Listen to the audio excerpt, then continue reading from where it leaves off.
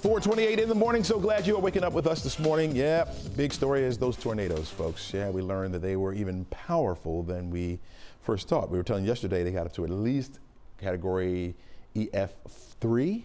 Well, we're finding out the one over there in Lee County was an EF4.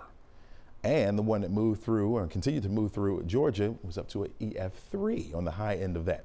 No tornadoes out there right now. We did have some snow to tell you about those, especially down in those same areas that saw the tornadoes. Look down there to the south. This is our radar loop, and it shows the snow, flurries at best, moving right on through the state, mainly south of the city of Atlanta, and everywhere else clearing out for this morning. So you saw a few flurries. That was it.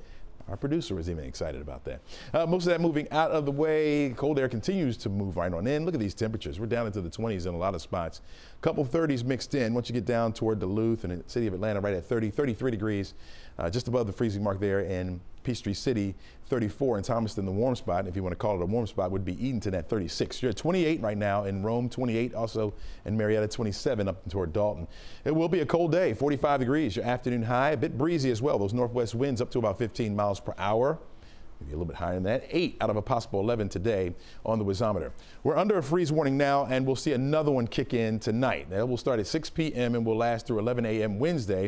As you can see, it's just about our entire viewing area. Temperatures or lows will at least be down into the 20s.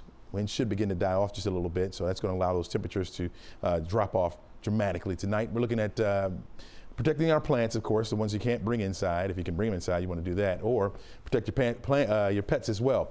Temperatures at 47 degrees tomorrow for highs, 58 by Thursday. I think that'll be the better day of the week. Rain chance comes back as we start the weekend.